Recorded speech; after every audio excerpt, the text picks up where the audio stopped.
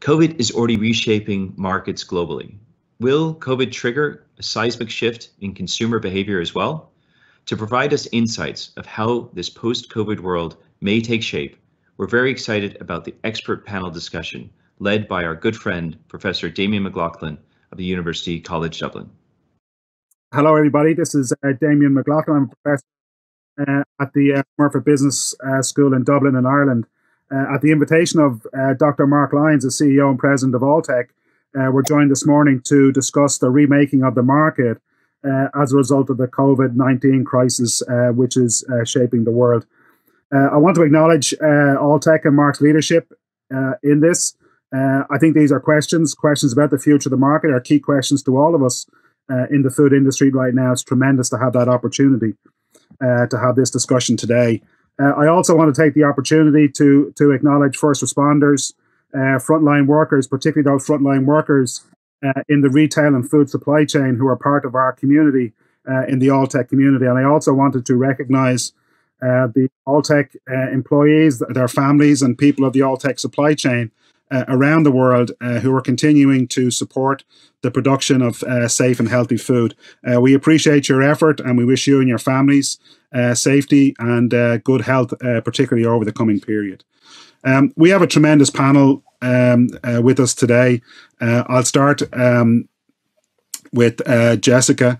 Jessica is, I think, without exaggerating too much, Jessica is almost certainly one of the global leaders in reputation management in the food industry. She's previously worked with firms which we would generally regard as the leaders of our supply chain and of our industry: Syngenta, Cargill, and of course one of the world's greatest retailers in Kroger. Jessica, her particular interest and topic is in the social impact, the inclusion or the splicing of social impact into strategy and the communication of that strategy at the corporate level.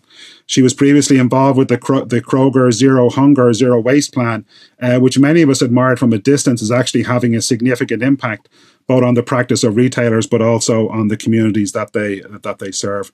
Her work in this and other areas led to her being recognized as a woman of influence in the food industry in 2019, and also in 2019, particularly for her work in Kroger, to be recognized as a game changer in global food. I'll move next to David McWilliams, who, like myself, is Irish. Please don't hold that against either of us.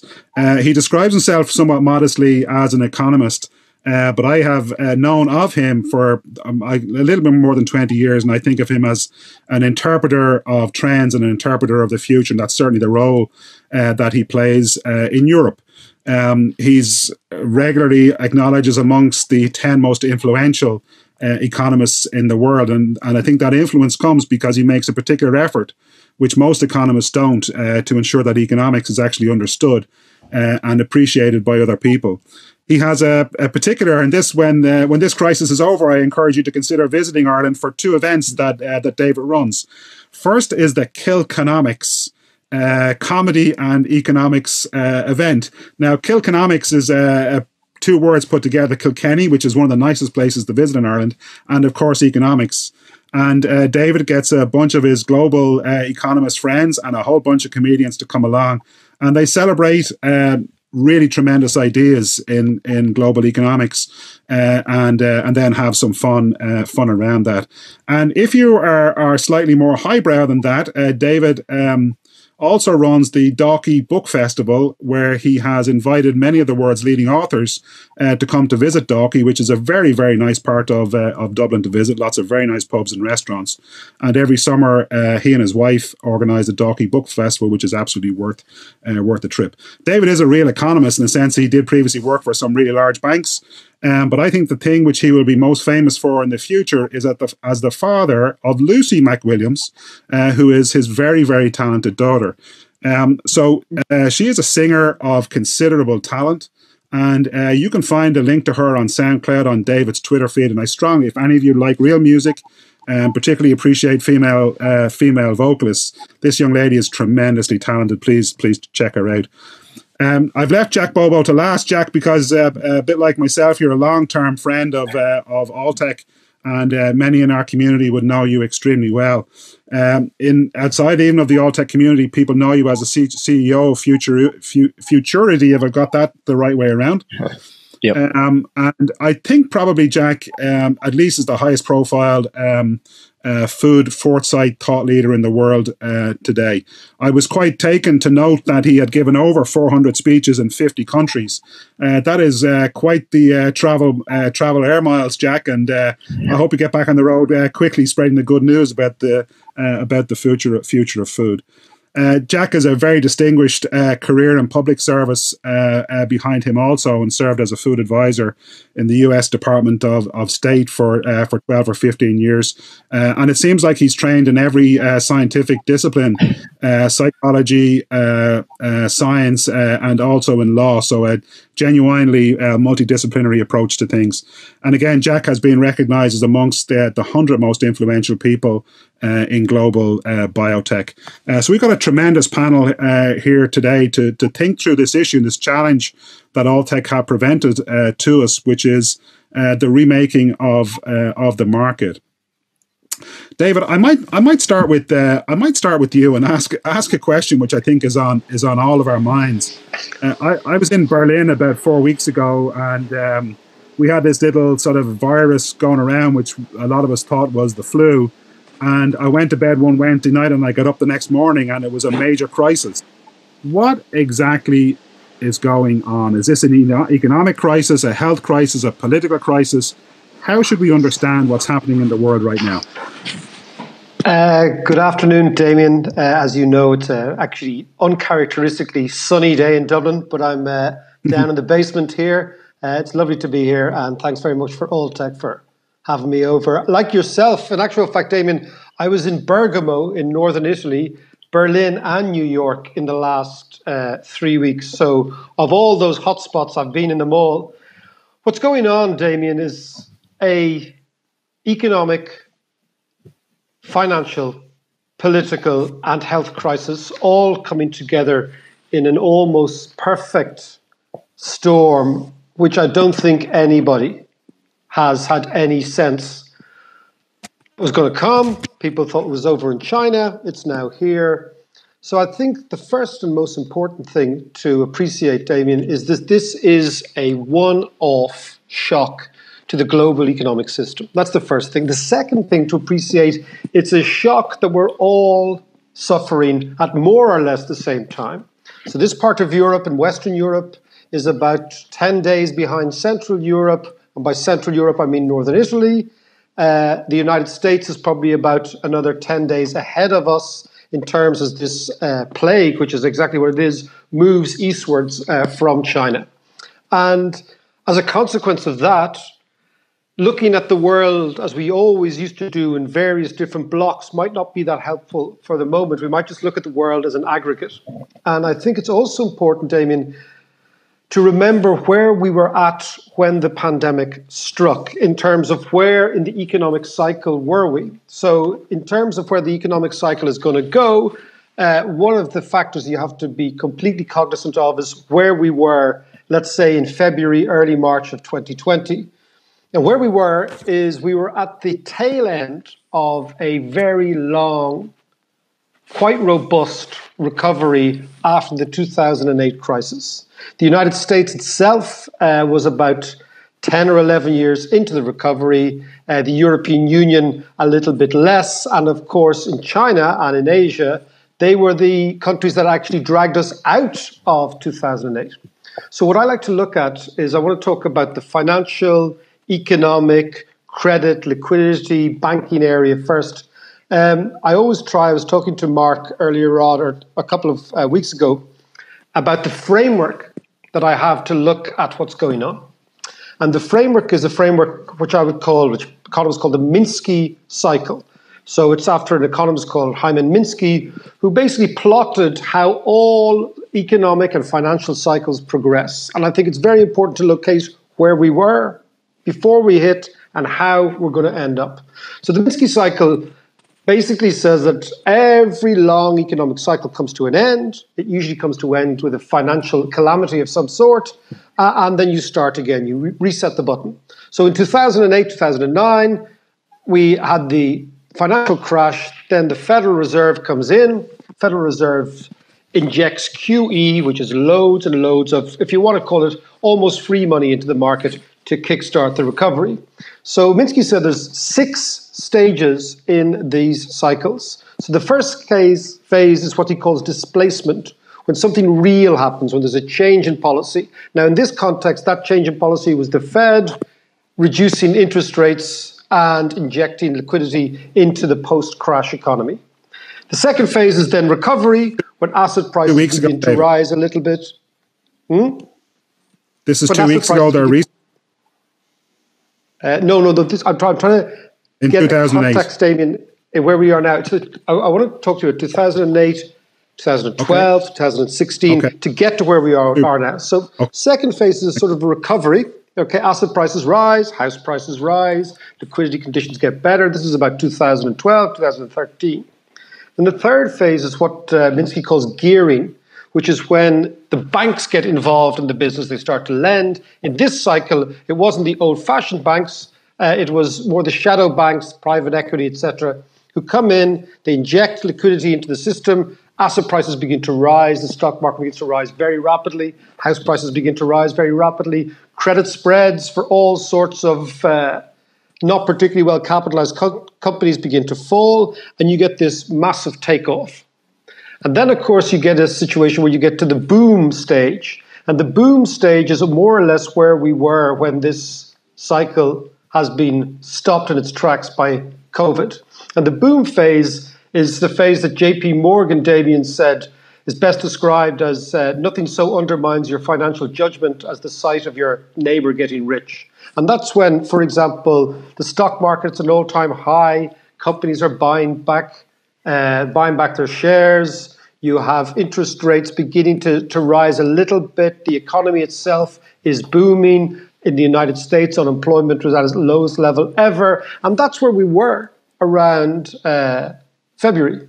And then the next stage in the Minsky cycle is what he would describe as distress, when early sellers get out. And again, that was happening in January, February of this year. And then you have the final stage, which is exactly where you are now, which is called the Torschuss panic. And the reason it's called that is because these cycles occurred in Germany and Austria more than any other place in the world in the 19th century. And ultimately what happens then, Damien, is everyone tries to get out because of a shock to the system, but there's nobody letting them out. That's why I call it shut door panic. So I think it's important for people to see the big, long phase. So we are now at this panic situation where financial markets are down maybe 20%.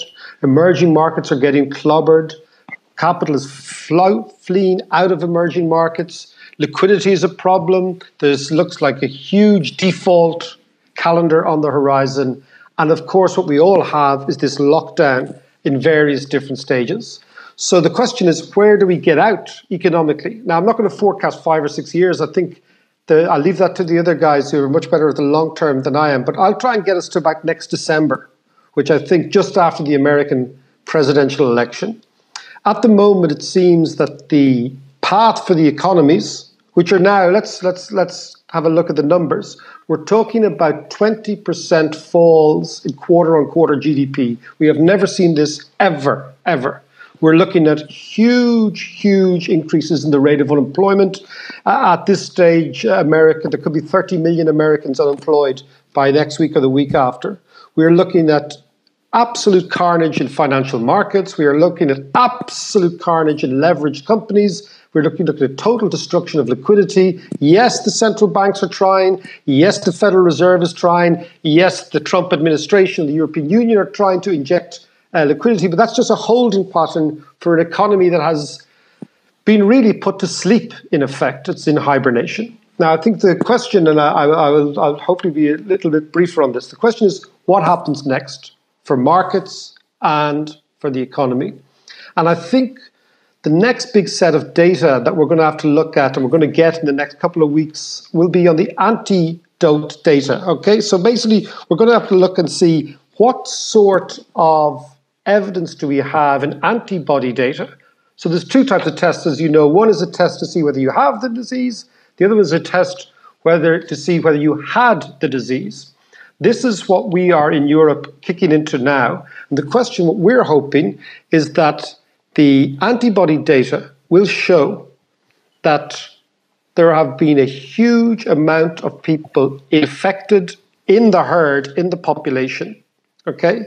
If the antibody data show that in actual fact an enormous amount of people have been infected, then I think financial markets will do what they call this V-shaped recovery. This is the idea that they will think the lockdowns will be short-lived, we will get back to normal, the fiscal and monetary stimulus will kick in, and what will happen is this pent-up demand, which has been in the system for people being locked down for 5-6 weeks, will emerge, and what we will have is this short, sharp recovery. That is all predicated on the idea that lots of us have had the disease, lots of us have recovered, have an immunity, and consequently the fear of the second wave or third wave doesn't rescind, but it becomes less and less Armageddon type. Now we're seeing this in Germany, in Austria, in Denmark, and Sweden. All these countries are opening up a little bit right now and intend to do so over the course of the next few days and weeks. Damien, the big fear is that the antibody data shows us the opposite, okay? And that is that very few people have actually contracted the disease. The rates of mortality are higher than we thought, and the disease is in the community, okay? And if that is the case, then the total shutdown, which we're going through now, will go on for some time, okay? And that is the Armageddon case, because that means that the fiscal and monetary stimulants, which is what the ECB and the Fed and the Bank of Japan and the Bank of China have been doing, will actually gradually wear off. It means the defaults will come to the fore. It means that credit spreads will become much tighter. And it means that the fall in financial markets will be much more significant and prolonged. All of these will feed into the local economy. It means that unemployment will stay longer than we expected. Consumption will fall dramatically. Investment decisions will not be taken because there's no visibility. So over the course of the next 2 weeks, Damien, there will be this crucial data coming out from countries that are testing, which is largely from European countries which are testing at more significant rates than the United States at the moment. And my own sense is that it'll neither be the Armageddon case, which very few of us have been infected, nor will it be the benign case that we have almost herd immunity, but it'll be somewhere in the middle, Damien. And then we roll on towards the American presidential election, and it has significant, we'll come back to it, geopolitical, economic, and financial consequences for the year of our Lord 2020, which I think I will stick with. Yeah. David, one question of clarification to that. Assuming the worst case scenario in terms of the antibodies, that it's actually a low percentage, the outer limit then of the crisis is the point at which an adequate vaccine is put on the market, which is maybe 12 or 18 months away. Is that a fair assumption to make? And yeah, I mean, the possibility of a V-shaped recovery after 18 months, is that technically not possible? Or you see, the problem with this is that, like all crises, you actually run out of time. That's what happens in a crisis. You don't really run out of money because the Federal Reserve, the European Central Bank, can actually print this stuff. And in actual fact, now we're seeing what's called helicopter money in economics, which is injecting money directly into people's accounts, which is absolutely what we have to do. Absolutely what we have to do. We have to tear up all the rule books. This is not a situation where the rules that applied last Christmas apply now. They don't. This is an emergency. The global economy is in ICU. And what you do to a patient in ICU is much more different than what you do to a patient who has just arrived in and is feeling a little bit ill. We are in a crisis. So that's the first thing. The second thing is that if this goes on very long, okay, then clearly what happens to the economy is two things. One is that anybody who has been leveraged, anybody who's overborrowed goes bust, okay? And there's a thing called debt deflation in economics, which was Irving Fisher, the great American economist, wrote a seminal paper in 1933 about it. What actually happens when deflation takes hold, okay, so wages fall, prices fall, wages fall. The debt you took out when your wages and income were high now becomes unsustainable. So you default, and you have that horrible bank debt dilemma that we saw in 2008. In order to avoid that, we need this quick recovery. And the fear is that if we're waiting just for the vaccine, and if we don't have a certain amount of what they call herd immunity, okay, that the vaccine might take too long, and then the companies that are in trouble go bust. And also, don't forget that a lot of people who lose their jobs, and we're talking 20 or 25 million Americans, if unemployment goes on for a long time, you actually become unemployable, that you lose your skills, and you tend to have what's called just pockets of long-term unemployment. So, and the third factor is, Damien, at what stage can the government keep printing money? Where does it stop? My own sense is that when you're faced with deflation, which we are, inflation is not a problem and you should continue on this trajectory. But there comes a moment where either the markets or the central bank themselves feel that the markets abandon the currency or the bond market and say, look, you've too much debt, we don't want to finance you anymore. Or the central bank feels that it can't monetize debt at this rate. Hopefully the best example of this is the Bank of Japan, Damien, which has been monetizing Japanese debt since 1992. Right? So this can go on for quite some time. And as we know, the Japanese economy has slowed down, but is clearly not an economy that in any way has showed signs of catastrophe. In actual fact, the Japanese economy is still a very sophisticated place. Yeah. And it's still a nice place to live also.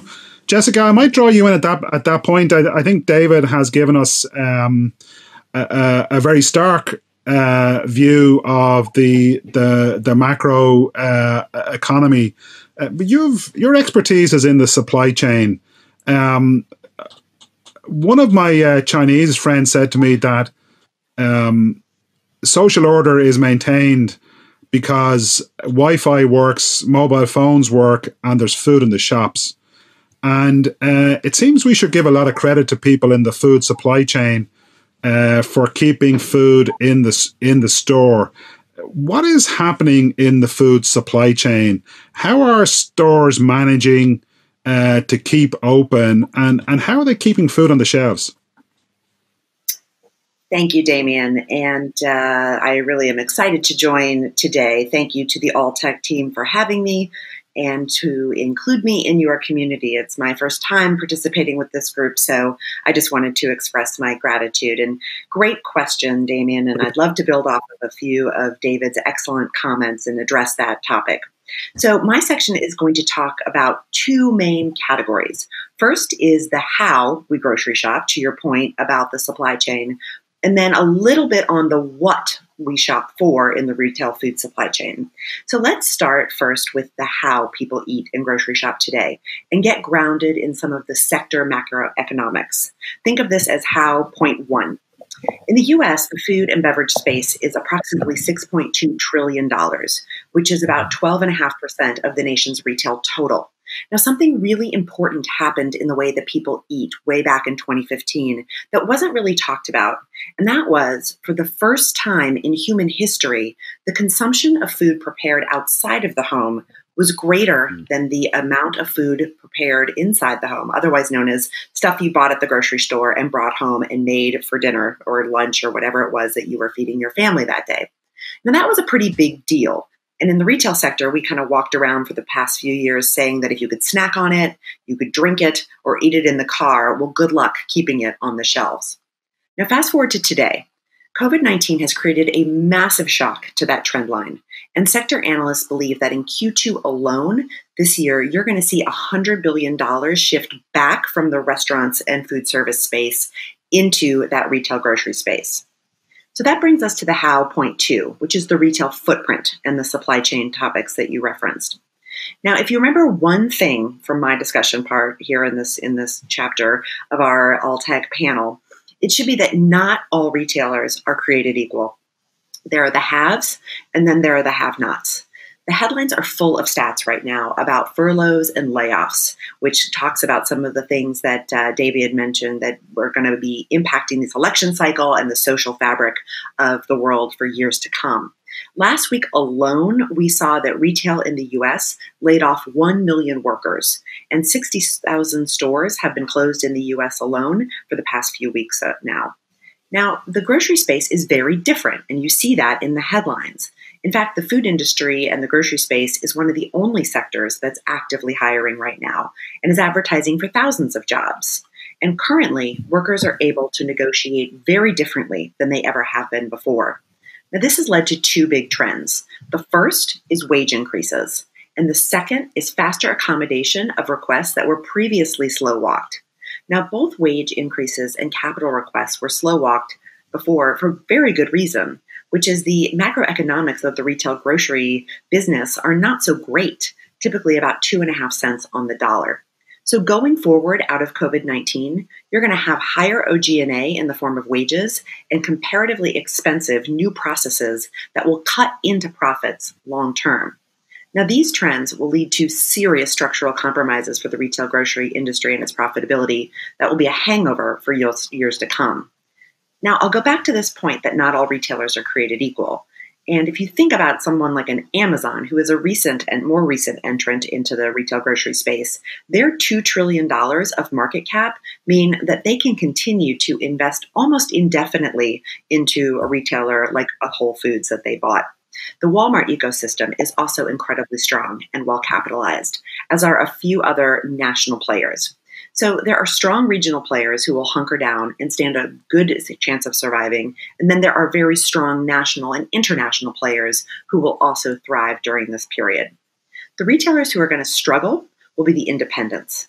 Now, this was approximately 40% of the retail grocery sector before, and they were already running on fumes a bit, given a slight lifeline after tax reform in the U.S. in 2018. So no doubt going forward, we're local mom and pop stores there, or do you mean smaller regional chains when you say independents? Yeah, so smaller regional chains and independent grocers. That was 40% of the grocery market before. Mm-hmm. Okay. So what they're going to be in trouble. Yeah, they're going to be in trouble. And again, many of them got a second lease on life with tax reform here in the U.S. Or this growth, this boom stage that David referenced. But what we're going to see now is that the time is running out on those little guys. And you're going to see a real consolidation and a possible set of monopolies, whether they're national or even regionally held monopolies. So that's the brick and mortar footprint. There's going to be a lot of rationalization. But the biggest change that we're all seeing right now and probably experiencing is in the e-commerce space. And that leads us to our third insight under the how people shop, or how number 3 here. So previously, the UK was the highest e-com grocery market at 7%, which was in part created by the team at Ocado. And, I got to know the Ocado team and visited their flagship shed and also their urban micro-fulfillment center, which was designed for 1-hour delivery a couple times over the past few years. And it's incredibly cool stuff. Now, by comparison, going into COVID-19, the U.S. grocery shopping was only less than 4% done online. But a new report and study that was issued on March 13th, which was pretty early on into all of this, by the way, showed that 1/3 of the U.S. bought food online that week. And 41% of them, which is nearly half, this was their very first time they had ever bought food online. Now, this is a massive migration of human shopping behavior that has changed in a heartbeat. David mentioned his Minsky theory. Well, I'll mention Thaler, who won the 2017 Nobel Prize for Economics for his nudge theory. There's nothing nudgy about what we saw over the past couple of years. In fact, it should probably be named Zoom theory after the fast and rapidly evolving technology. But the business has gone to a few key players. And here, this bridges back to the point that not all retailers are created equal. So according to the study, here's where the business went. 58% went to Walmart, 14% went to Amazon and Whole Foods, and then 10% went to Target. The rest of it, which is a small section, less than that 40%. So the e-com world isn't mirroring the bricks and mortar world. The rest of it was fragmented. There are some really big winners in this e-com land grab that we've seen in COVID-19. And, I mentioned Zoom a minute ago, but if my 73-year-old mom could become a Zoom ninja overnight to see her grandkids, well, there's no doubt that those adoption barriers that previously seemed insurmountable or slow going are going to come down for people when they shop for groceries online. And a huge portion of those fat folks will never go back to brick and mortar. So e-commerce basically got its big break due to COVID-19, and that trend is going to stay. So what I'd like to just quickly do is talk about the how. We talked about I just talked about all the hows people grocery shop. I want to come back to the what people grocery shop for.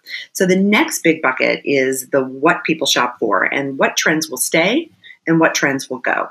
So for the sake of time, I'm going to keep that at a very high level because there are a million micro trends under the surface that we could discuss. But I'm going to touch on science versus food as medicine, and then food for good. So first, science versus food, or the what number one. Now, I've been in the food and ag supply chain space for over 25 years, which coincided with the introduction of biotechnology over in Europe. And in fact, I worked at Monsanto in Europe during the time of the GMO launches. And when I went back to business school, the day they taught that case study was one I had a lot to say about possibly what not to do when you're introducing a new technology to an entire continent and really to a whole planet.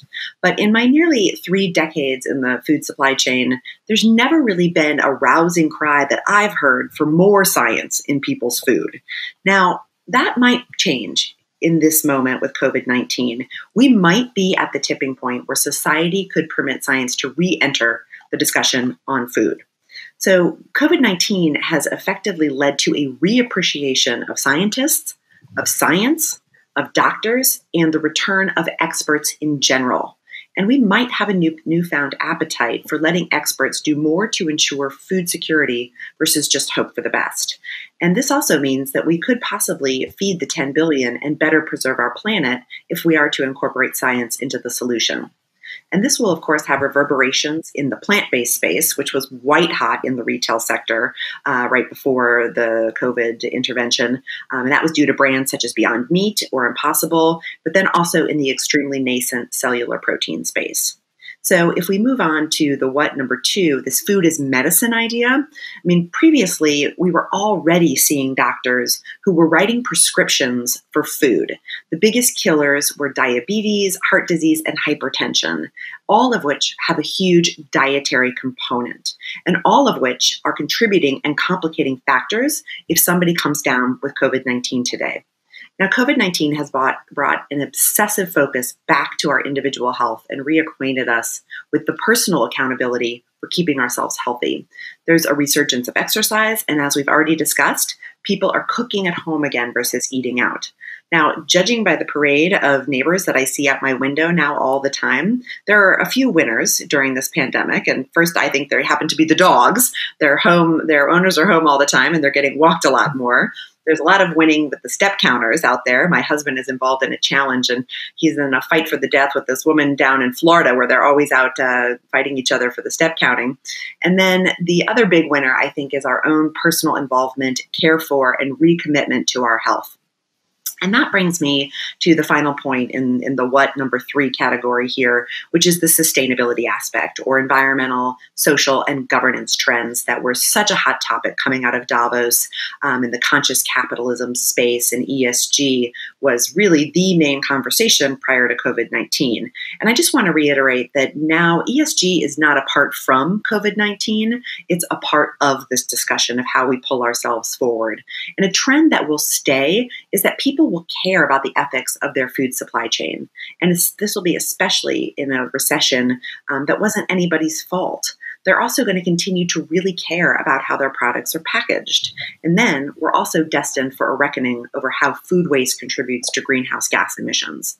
So we've covered the how people eat, and we've seen a huge and likely irreversible set of trends taking place. To summarize, those are people are eating at home again, bricks and mortar footprints will rationalize, and e-com has hit the inflection point. And then we discuss the what people eat. The big ideas there are science could be making a comeback, food as medicine and health will matter, and that people will be more in tune with environmental, social, and governance topics and conscious capitalism in all of their choices, but especially in how they eat.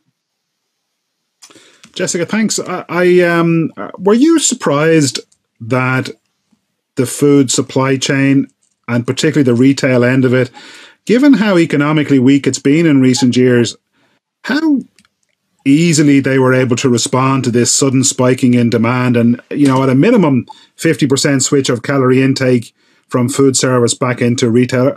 I mean, it's something to be celebrated a little bit, I think, is it? Yeah. Well, look, I have always felt, especially knowing what I know about the food agriculture supply chain, I've been on the farm input side, I've been on the processor side, and then I've been on a retail side. And I always feel as if we should have always been clapping for the retail grocery workers. We should, frankly, be clapping for the milk that is sitting in the back of the store that is at a reasonable price point, is safe, and it's fresh. I mean, what I know about the ag supply chain is it's pretty much a miracle that that milk is there safely at that price point. I think we took a lot for granted about our food supply chain previously that we probably never will be again. Now, the thing I will say to your question here is retail is a fast-moving, in-the-now business. That's what it's known for. The weekly ad and getting the items on the shelves. Retail is one of the hardest working and friendliest sectors that's out there, and very purpose-driven. So they really are, especially grocery food retail, really, this is them at their best. This is them taking care of their communities. This is them feeding their neighbors. And this is them having a very concrete set of actions to do. Where you see retail grocery sometimes fall down is in the longer term strategic lens. If you get a big disruptor like an Amazon who enters the space, but what they're really good at is high energy, blocking and tackling, and getting the food on the shelves. And we shouldn't estimate how efficient the global supply chains were going into this cycle. Super, thank you. I think you're right. I think it's something that we should celebrate and maybe remind ourselves that these food supply chains were largely built in the US and in Europe post Second World War to ensure that we would have food security and safety for all of our people. And Jack, you and I have been involved in a couple of fora where those very structures and systems have been identified as causing problems, and the problems you and I have talked about before in terms of health and sustainability. But Jack, I wonder if you could give us your insights in terms of what is happening specifically at the consumer level in this 4 or 5 weeks, I guess, since we've learned about what COVID-19 actually is. Yeah, thank you. And I appreciate the opportunity to be here as well. It's great to talk to you and to hear from the others. I think that David and Jessica have actually covered a lot of really important ground, so I probably won't speak quite as long. Before I go, though, into what's been happening on the ground in the consumer, let me step back for a moment and talk a little bit about what it is that I'm doing in terms of futurism and looking at the future of food. And one of the things that people sort of get wrong when they think about futurists is that they think that we're trying to predict what the future is. And instead, it's not about trying to predict the future, but it's trying to figure out what are possible futures. And then among those possible futures, identify the preferred future and then see if there's a way of getting there. And so we have all of these forces that are shaping the trends that we read about in the newspaper and that we see on television. And those forces come down to economic forces, environmental forces like climate change, politics, social issues. But today, I think with COVID-19, we also have a new force, and that force is this pandemic that's going to work its way through the economy for a very long time to come. And building on what David said, I don't think most of us quite appreciate the long-term consequences mentally, psychologically, emotionally, economically, financially, that COVID is going to have on people in the United States and around the world, particularly if the crisis continues through the summer. And part of that is that we're not thinking about the person who lost their job, has less than a week or so of wages. Most people are living paycheck to paycheck. And so the crisis for them started the day they stopped working and the day that their last paycheck arrived. And to put that person into perspective, within the last year, 40% of all Americans did not have the money they needed to buy the food they wanted at some point. So that means 40% of Americans were so on the edge that at some point they just couldn't buy the food before this crisis occurred. And so if you now have people that are starting to figure out what are they going to do after that paycheck, the crisis doesn't have to last very long for that to have this dramatic impact on their daily life. And for people who are younger, it's not just going to be a crisis. The paychecks are going to start coming and they're going to get over it. For many people in Generation Z, this could have a profound impact on how they see the world for the rest of their lives. And again, to think about the comparison, some have compared it to 9/11, some have tried to compare it to the Great Depression. And if we were talking about 9/11, well, less than 3,000 people died in that attack, and it was fairly localized. And so not necessarily everybody in the United States, everybody around the world were aware of it, but it didn't necessarily touch their lives directly. On the other hand, we have more than 10,000 people just in the United States who have already died. Those numbers could mount. It could be 10, could be 20 times the number. And so many people, if not most people, will be touched by this crisis.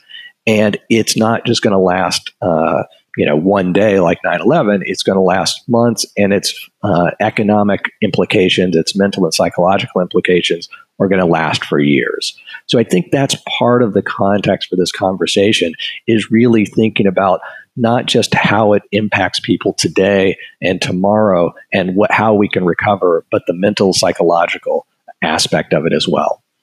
And when we start to think about the psychology of this, that gets to the question that you asked. And what we saw during the first week or so is we saw a lot of panic buying. And it didn't necessarily make a lot of sense to people because, did we really need to have 80 rolls of toilet paper? But what was happening has a lot to do with psychology. Now, some of it is just retail therapy. If you're not able to do the things that you normally do, you can go into the grocery store and you can buy things. Well, that gives you a sense of control.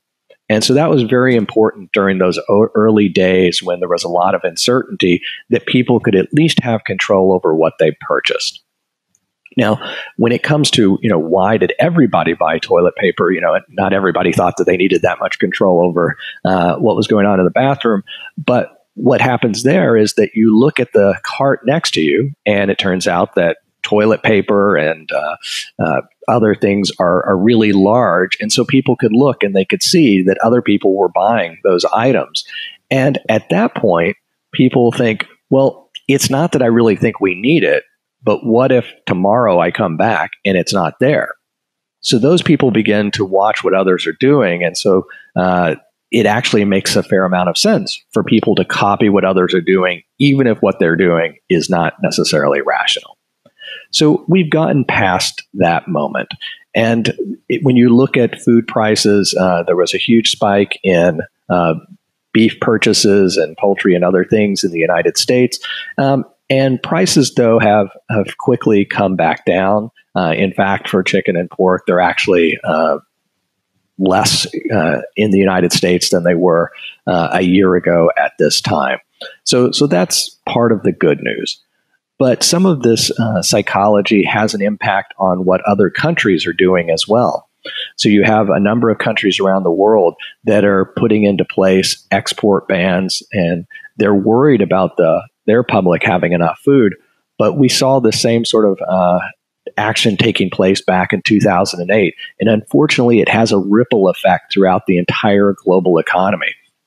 So it's quite possible that there's plenty of food in the world to feed everybody.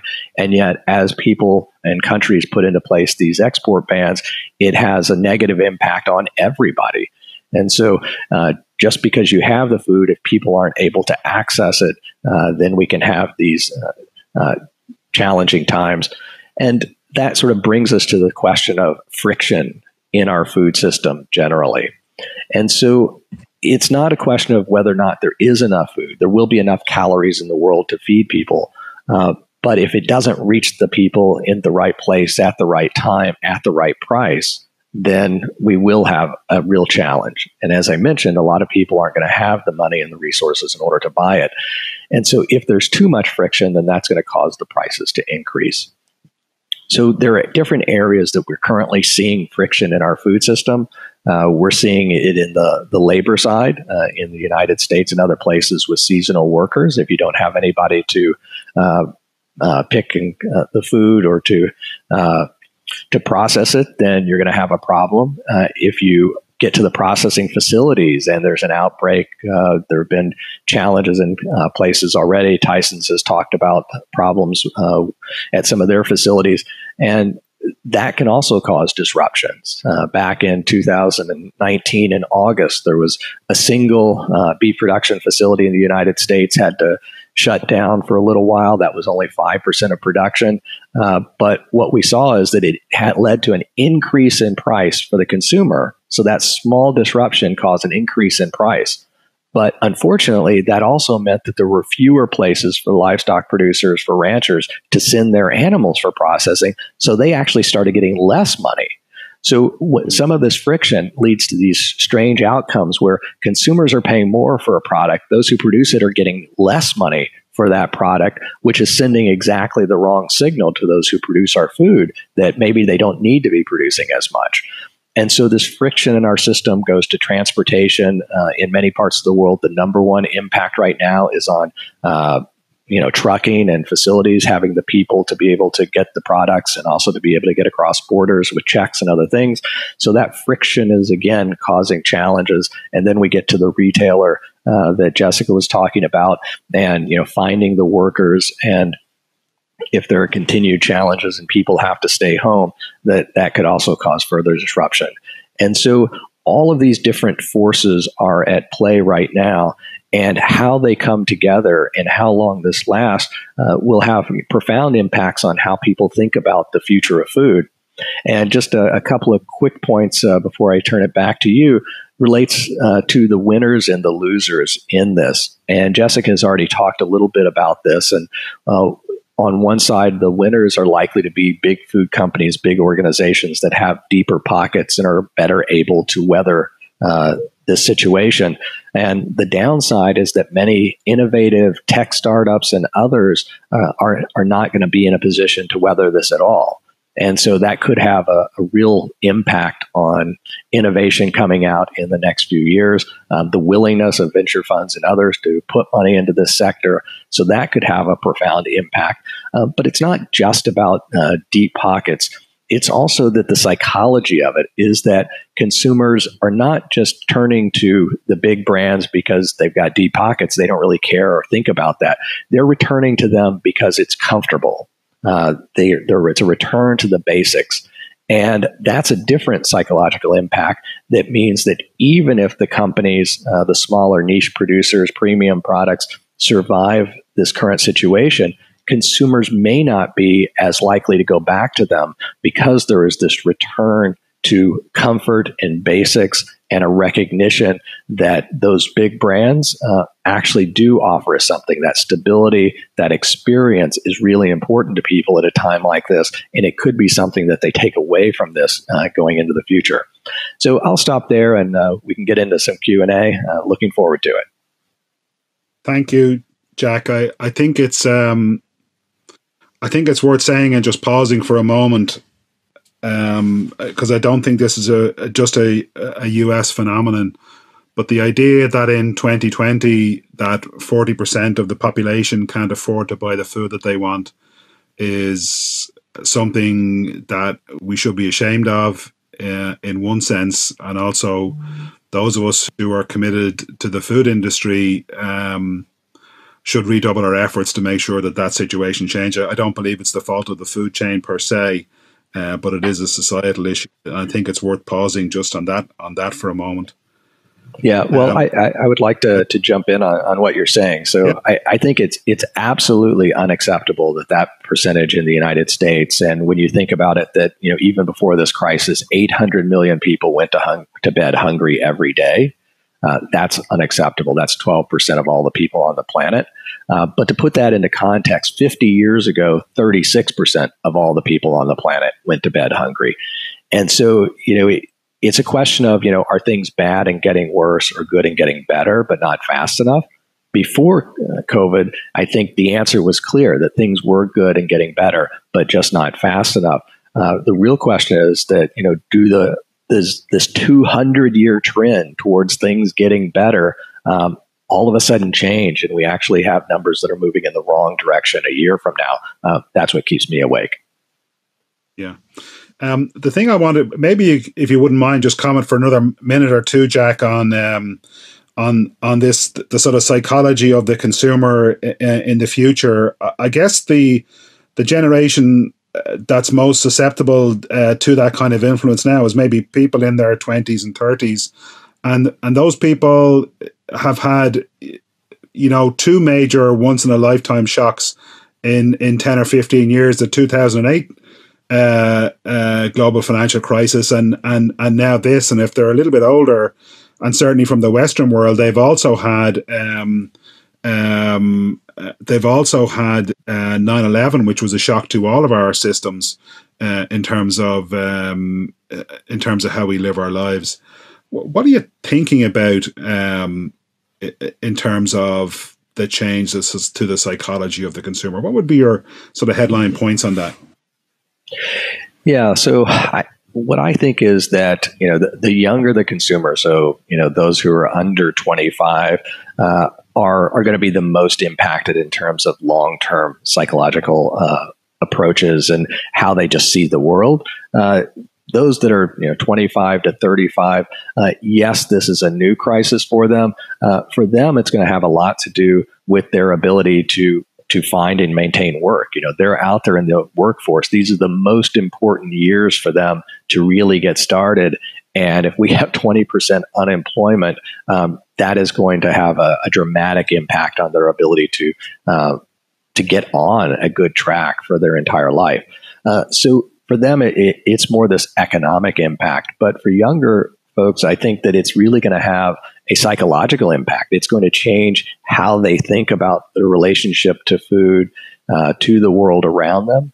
And in that regard, I think that there's this possibility that instead of it being this huge disruption, it's accelerating some trends. And Jessica talked a little bit about that, home purchases. But it could lead to some reversals where people are going back to big food companies.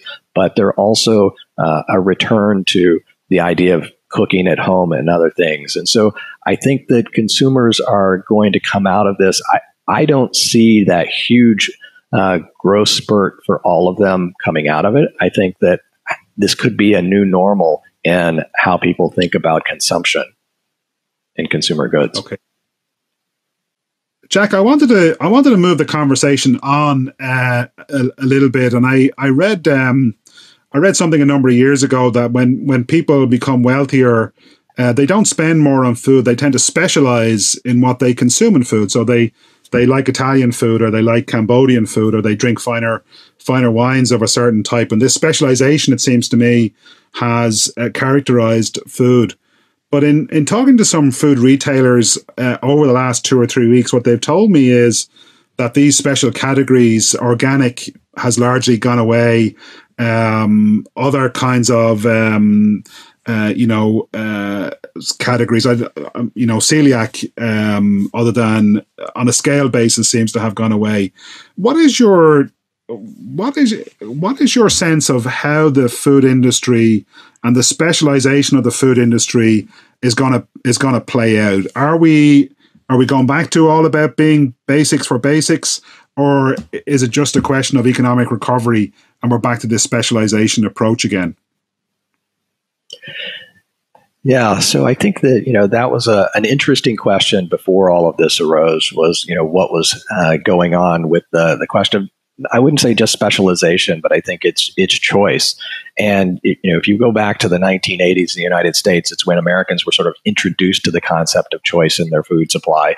We went from having two types of tomato sauce or pasta sauce in 1980 to having dozens of varieties by 1990. And so things have changed a lot. I think that now there's so many new products that are being introduced every year that it was leading to a little bit of decision fatigue among consumers. They're going into the grocery store. There's so many choices, so many new brands that it becomes difficult for consumers to make decisions. And I think that possibly this is one of the things that's led to an increase in private labels or store brands. That's certainly an area that Jessica probably knows far more about than I do. So I'm definitely going to let her jump in on some of these. But I think that there is definitely the possibility that we come out of this, especially with younger people, less focused on having a huge number of choices and more willing to consider a narrow range of things that they can count on. Would love to hear what Jessica has to say about it, because she probably has all the data. Yeah, Jessica? Yeah, so one thing that we did see coming out of 2008 and 2009 in the recession was the rise of the private label brands. Now, what's interesting is back then there was a little bit of a stigma attached to those brands, as they were viewed as lower tier quality and possibly second best alternatives to the big CPGs or the national brand labels that we have become familiar with over time.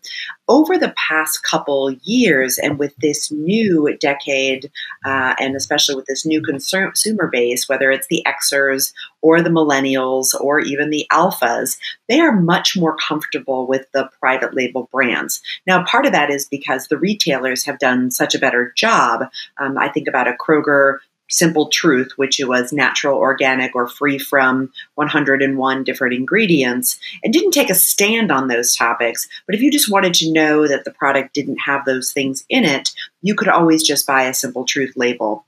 You could go to the Whole Foods 360. Lidl and Aldi over in Europe have done a fabulous job with their private label selections. So folks are much more comfortable and view the private label option as more intriguing today, and there isn't a stigma attached. So you will see those sectors really resurge.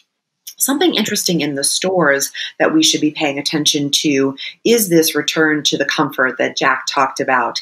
Now, what that tends to do is pull people away from the perimeter of the store, which was typically more profitable.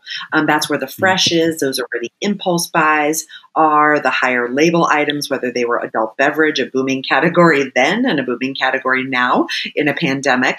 But typically people tend to recede into the center of the store items, such as the pastas and the rice, the staples, things that are very comfortable and also preserve and hold well in that bunker phase, which is typically stage one, post a major external shock like this. Those tend to be loss leaders or deflationary items in a grocery store. So we're going to see some interesting trends in gross margin over the next couple quarters when grocers report. Something I'll just quickly pivot back to are some of the preferences. And what you were seeing generationally is that the younger demographic, of course, was much more comfortable shopping online, and there was a big fight for that share of stomach. They were using the Grubhubs, the Uber Eats, all of these delivery service, and they effectively were agnostic regarding where it was coming from. They just wanted to have it be as little work and input as possible. They were also extremely attuned to brands that were socially conscious. So were you a brand that was known for wearing the white hat on the social impact space, or were you a brand that had a negative stigma for how you treated your workers, or did you have a bad carbon footprint, etc.? So those were important topics that I think actually COVID-19 will give us a really interesting chapter as we pull out to see which brands and which companies commit to a smaller footprint, which we're all having right now in COVID-19, and they commit to those things and carry them forward.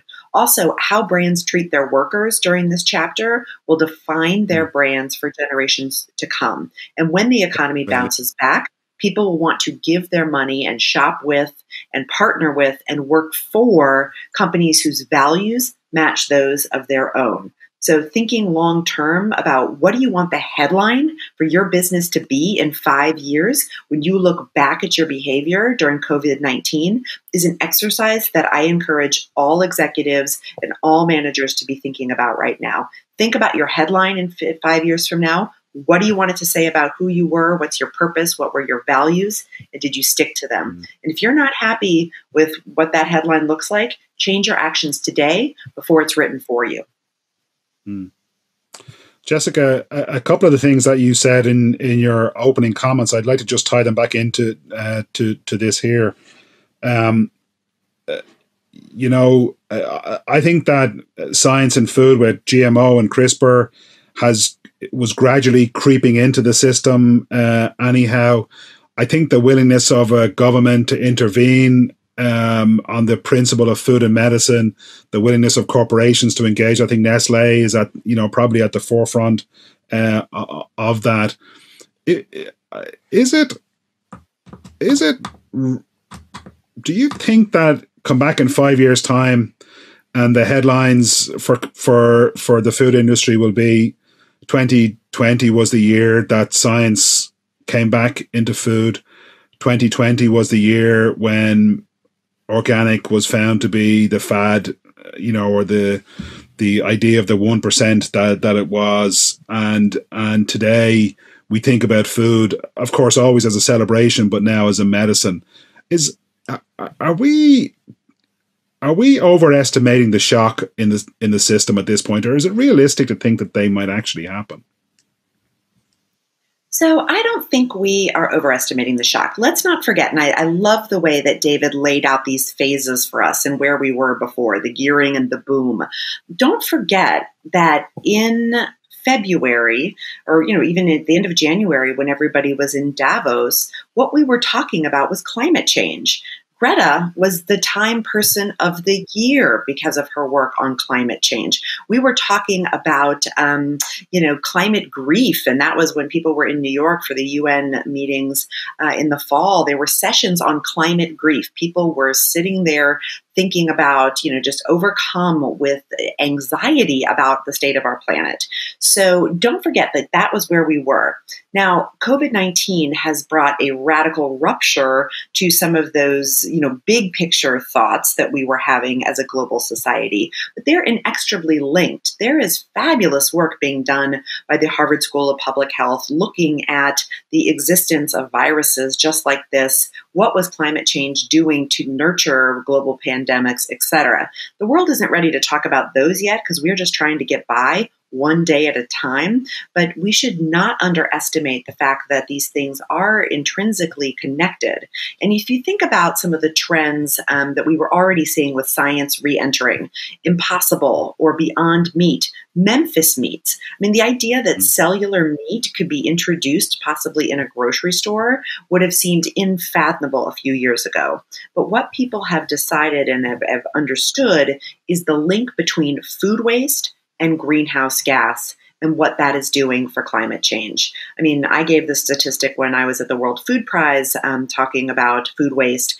And if food waste was its own country, it would have more greenhouse gas emissions than any other country on earth outside of China and the US. So those are the two biggest polluters of greenhouse gases. Food waste, if it was its own nation, would be the third largest polluter of greenhouse gas in the world. We use landmass the size of India and Canada every year to grow food that's never eaten. And what that does to the atmosphere and to climate change is astronomical. So people were already interested in this discussion. So I think things like the different advents in the plant-based technology or meat space, plus GMO salmon was a big discussion. And then something we rolled out at my retailer was Appeal. The coatings that you put on the avocados and some of the other fruits and vegetables to improve the shelf life. Now, if you had told me we'd be putting a coating, like a scientific coating on the outside of produce to help improve the shelf life, and everybody would be okay with that, if you told me that 5 years ago, I would say that's probably not going to happen.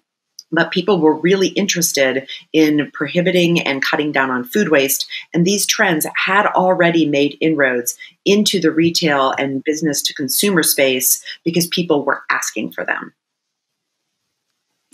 David, could I draw you back in here? I'm very taken with the comments of Jack and Jessica around these very large changes, but you're an expert in, I guess, political economy, and the politicians and political leaders of the world, the owners of capital in the world, haven't really been that interested in coping with the environmental challenge of our time, which seems to be the issue of our time. How likely are they to engage with something like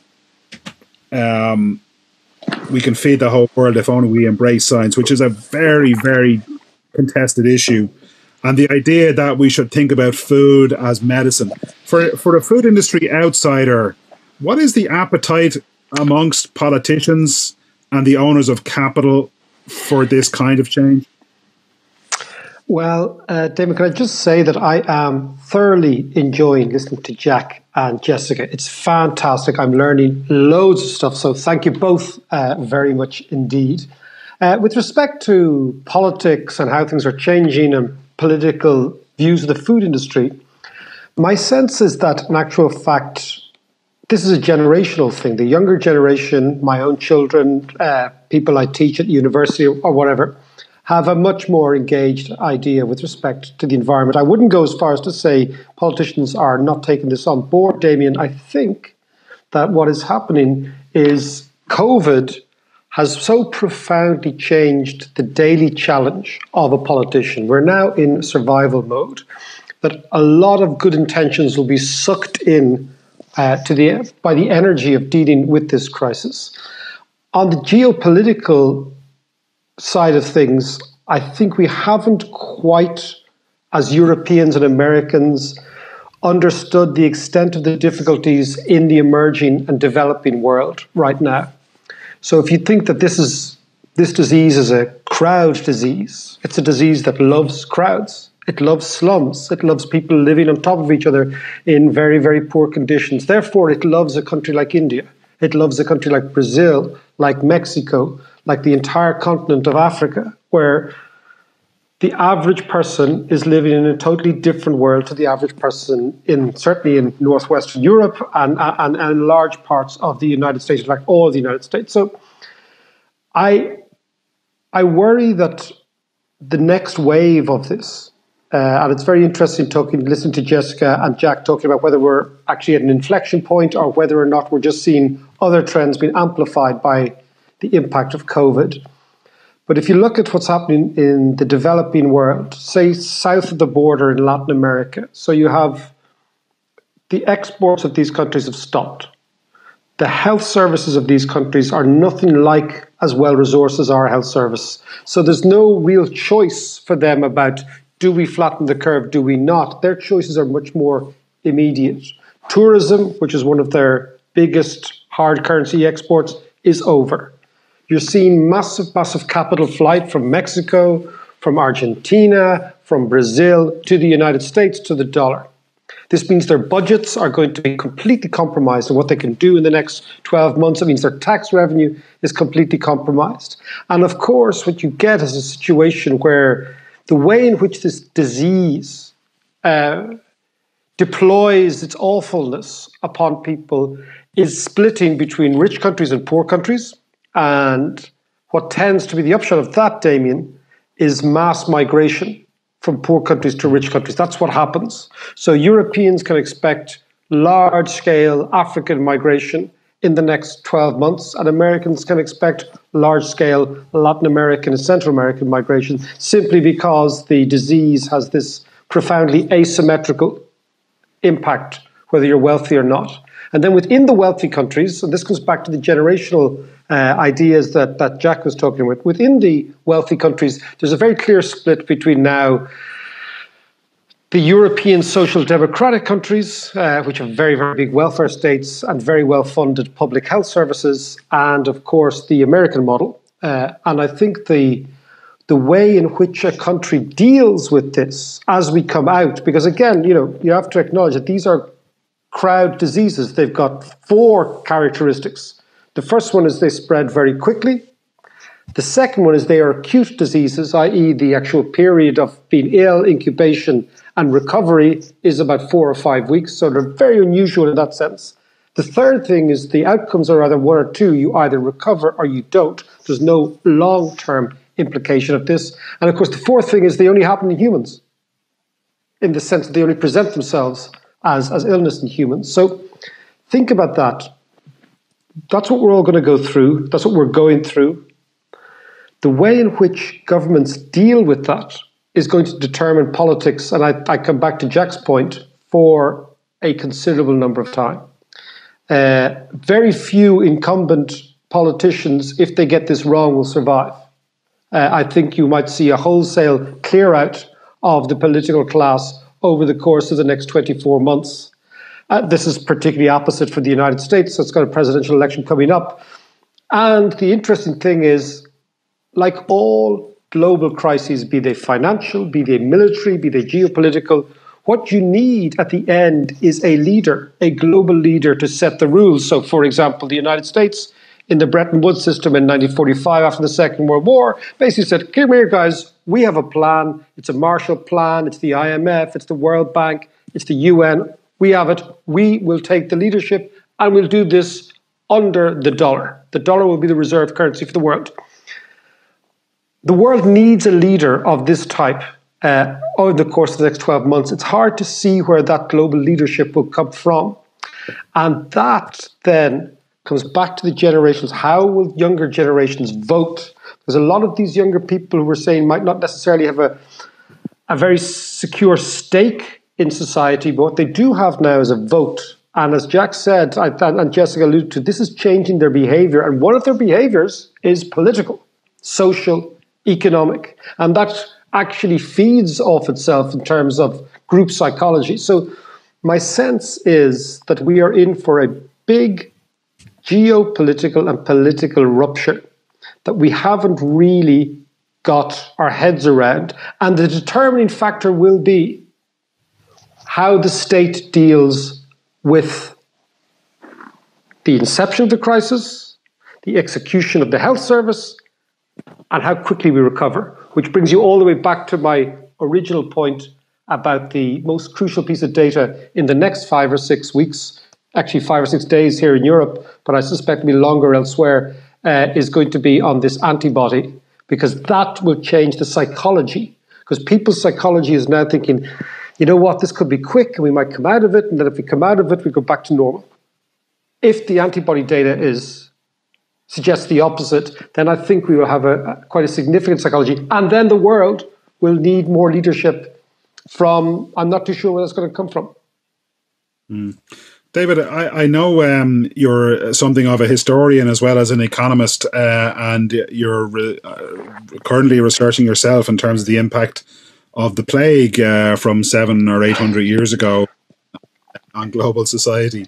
But well, let me ask you, a nice person, really, to go on. We know fetish. We know that. We know that now. If we thought about what you just said, specifically in terms of the food industry, that would mean that we would design a food industry for 100% of the people, not 10% of the people. That we would design a food industry that would mean that 100% of the people could afford to buy the food that they need 100% of the time.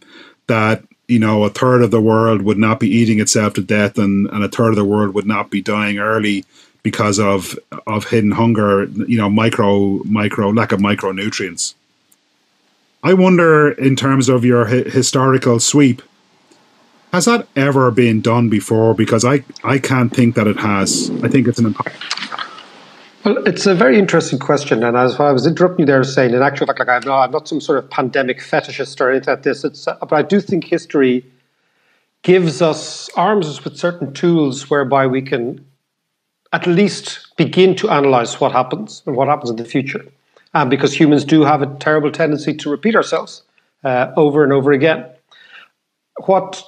there's two very interesting examples. One is the 1918 flu, which we know came in three waves. Very, very virulent. Started in Kansas in the United States, went to the European continent, brought by American troops on the Western Front.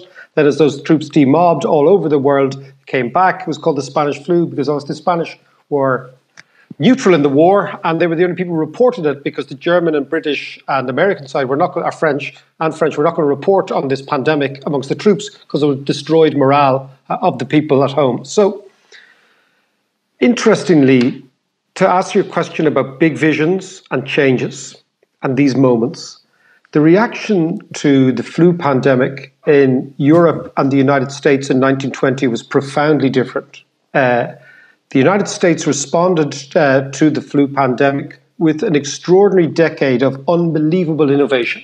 You're talking about cars, you're talking about electricity, you're talking about radio, you're talking about telephone, you're talking about extraordinary innovative surge in the United States and an extraordinary, not just innovative surge, but an extraordinary emergence of an entrepreneurial class in the United States that was able to take those inventions and actually make them into sellable products, which is your point to whether or not an industry can react. The United States response to the flu pandemic was an extraordinary. So, for example, the United States economy by the end of the 1920s was producing about 42% of global GDP, which is really phenomenal in terms of a global hegemon. Now think about what happened in Europe, and I'm talking here Britain, Germany, France, and of course Russia, Soviet Union, Italy and Spain. What actually happened in Europe was precisely the opposite. Europeans reacted to a combination of the war plus the pandemic by going into our shells. Now, obviously, far more Europeans died in the pandemic than died in the First World War. Not only did we go into our shells, but we threw up all those barriers to trade, to innovation, to the free movement of ideas and people, etc. So by the mid-1920s, what you have is a Europe led by Germany, which is becoming atavistic, racist, a middle class that is shrinking, and a political firmament that is not only fragile, but actually toxic. We see something very similar in Britain, although it's rarely spoken about. Precisely the same in France, very, very fragile governments, anti-Semitism coming up. And again, what we know, what was happening in the Soviet Union was Stalin was busy clearing out the top brass of the Bolsheviks and imposing the Soviet Union on the top, which had much more profound ramifications for Soviet farmers than Soviet workers. So take the big picture, Damien. Societies react differently to pandemics. I'll just give you one last other maybe point of optimism, which is the Black Death in 1347, which came from the far side of the Caspian Sea. And again, it was Genovese traders trading with Tartar traders over there. It was quite a different type of pandemic, but it had the long-term implications. So I would describe that neck of the woods in 1347 as our Wuhan. And that we're talking about beyond Crimea over there between Russia and the Ukraine. But the point is, the Black Death arrives in Europe in a city like Florence. Florence was the New York City of its time, extraordinarily brilliant place, wealthy, innovative, full of chutzpah, the whole thing. In the same way as New York has got hammered, maybe because of its very openness to trade and people, Florence likewise. But then what we see, and this is the point, in the same way as the United States reacted to the pandemic with enormous innovation in the 1920s, leading to the Roaring Twenties, Great Gatsby, all that sort of good stuff, the movie theaters, etc. The traumatized post-pandemic Florence of the 14th century led directly to the flowering of what subsequently became known as the Renaissance, which was an amazing period of artistic, literary, and manufacturing innovation.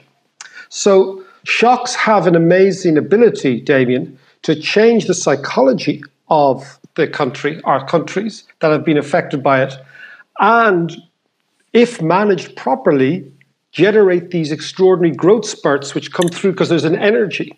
But, and I come back to my question, my issue, that demands leadership, both in the European Union, in the United States, and of course, the place we're not talking about now at all, which is China, from whence the disease emanated. So I think these are big questions that probably could be teased out. Yeah. Jack, this seems to tie back to your point earlier about friction driving innovation. Would you like to join in? Sure. Yeah, I appreciate that. And, the question of whether or not we can have, though, a food system that delivers 100% of our needs, it's challenging because you have different demands from a food system.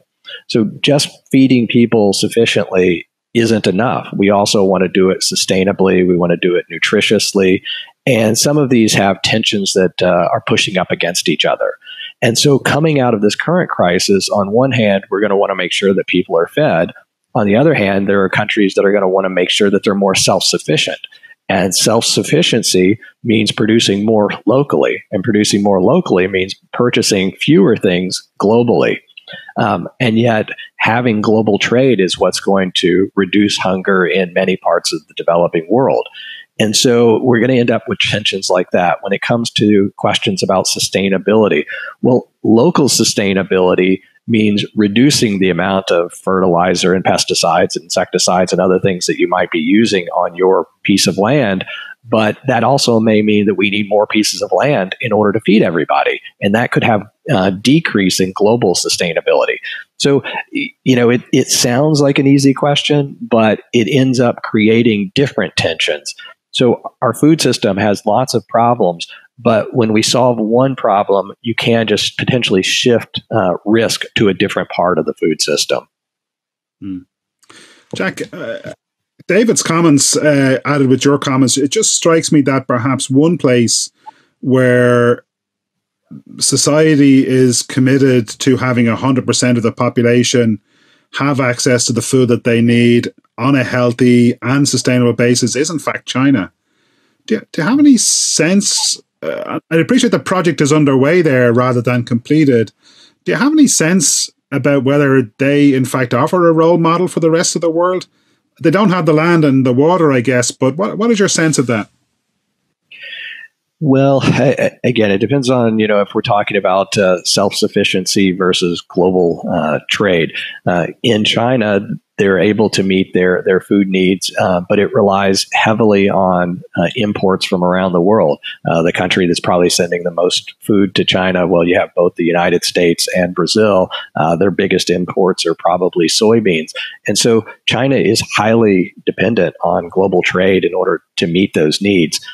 However, there's also expectations. When you're starting at sort of a very low level of sufficiency for hunger, then just having sufficient food is enough. But as people economic situation changes, expectations also change. And so what we see is that China did a very good job of reducing hunger over the last 30 years. And in fact, most of that improvement from 36% of people being hungry to 12% happened entirely or precisely because of China's progress. But as that happens, people then want to move from, eating rice and grains and other things to having more meat. And so that creates more of a challenge on the system. So, it gets harder as you move along, and it's harder to get that last mile and reach, those rural people. So, it will become more difficult as China moves along because they're actually approaching, more of what has been achieved in the past in the US or Europe or other places. Okay, thank you. Jessica, you wanted to comment on the idea of food access in rural areas. Yeah. So thank you. I think there have been some great points made about the nation states and various geopolitical systems that are well positioned to perhaps be leadership models in a food system design going forward. I spent time in the former Soviet Union, and I actually wrote my master's thesis on the difference between collectivization in China versus collectivization in Russia. And, there were some pretty dramatic biological fallout situations from the collective farms in the former Soviet Union. And I don't think, it's been a long time since those farms have been able to bounce back. So I'm not sure we would want to look at that necessarily as the right model forward. But I do think that no matter what political system you're in, that, David did such a great job capturing the ebbs and flows of how this all then ultimately plays out in political cycles. no matter what situation you're in or what political system or nation state you're inside of, there is this tension between the urban and the rural. And when we go out there and we look at the discussion with COVID-19, right now there's tons of discussion on access to the respirators, right? So what are the healthcare systems in the rural economies have available to them versus the big cities? And that is shedding light and drawing attention to the fact that, again, not all neighborhoods and areas within a country are created equal.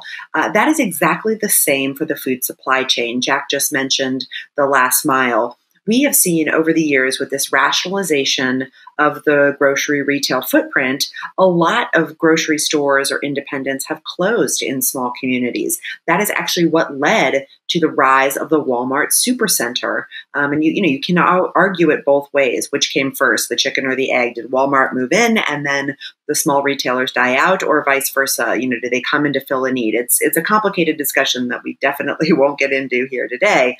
But what I will say is that this tension between the rural food access and the urban food access is real. And the food supply chain today isn't necessarily designed to be able to scale and feed 100% of the people because of the margin structure and the fact that, a lot of this sourcing is done either locally, but then to make it work, you need infrastructure and scale to deliver food at the price point that people today are used to paying for it. So it'll be very interesting to manage that tension going forward. And I think it will be very hard to design a food system today for the 100%, given what we know about food perishability and also income disparity versus the different locales, whether it's urban or rural. Yeah. Jessica, I might stay with you for our next discussion pool. I was taken with your comments earlier on that about the likelihood of switching to a wholly or a more substantially online model. But if you take Amazon out of it for a second, at least in Europe, and I suspect it's the same in the US, online grocery delivery has largely failed in this crisis. The systems are not there, the slots are not there, the variety is not there. I wonder, might it's, sure, people are afraid to go to the store, but I'm not sure that their confidence is actually that high in online grocery. Why would you have the level of confidence that you would have in its future growth? So I think there will be a couple things. Now, will we see 41% of people stay online for grocery shopping forever? Probably not. But will we see those who were afraid to try it or had these strange notions that it couldn't be done properly without their own personal intervention? They've broken through that barrier. I mean, I'll use the click and collect model, which is you order online and then you drive through and pick up, which is actually where my family is right now, is picking up our Kroger order through the click and collect system. We heard a lot at Kroger that originally people didn't want to adopt the click and collect technology because they felt that, they were the only one who could pick out the bananas that their family wanted, or, they wanted to be able to test the ripeness of the mango themselves, etc. What we saw over time is that if they tried click and collect and got to know one of the personal shoppers, that barrier went down pretty quickly. People would type into the comments, "I want Charlie. Charlie is my picker. He always gets the bananas the way that I like them." So people are amazingly fungible in their preferences. You have to get them through the big inflection point of the go-to-market or the modality that they previously may not have used. But once we got them online, we saw that they were rapid adopters. But then also what was interesting is a lot of the Wall Street analysts were worried that it was going to cut into some of that incremental buying in the store. People would walk around and impulse buy. What we found is 9 times out of 10 that they would still do the click and collect, but come into the store because they had remembered things last minute or things had happened in the last 24 hours. So the incrementality of the shop still wasn't impaired, and it was actually really good for business. These online models, though, are very expensive, and to acquire those customers and to keep those customers is more expensive because you're shifting to a new modality. And that's where some of the structural and long-term aspects of retail grocery will be difficult. What I would say is if you're having a bad experience online or with digital in your grocery shopping, you're probably not alone because there's this idea that a lot of these systems and these processes weren't necessarily designed for this originally.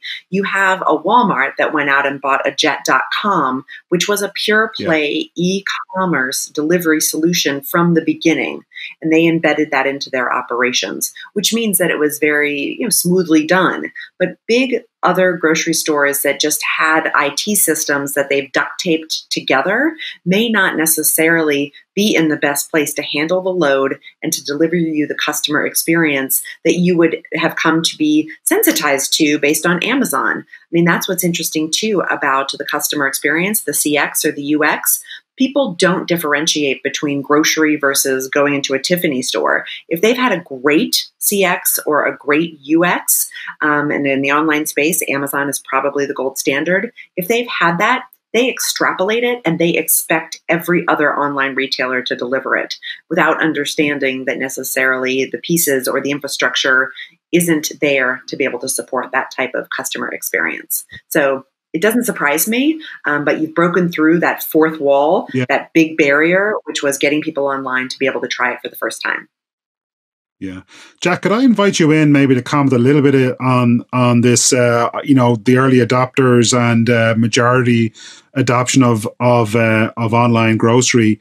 And also, it seems to me that particularly the retail chains have got so efficient, and of course they drive that efficiency the whole way down the chain, that maybe we've lost some of the resilience in the chain, and maybe we need to invest a little bit more in creating in buffers. So the adopter to majority and the idea of buffers in the food chain as well, if that would be okay.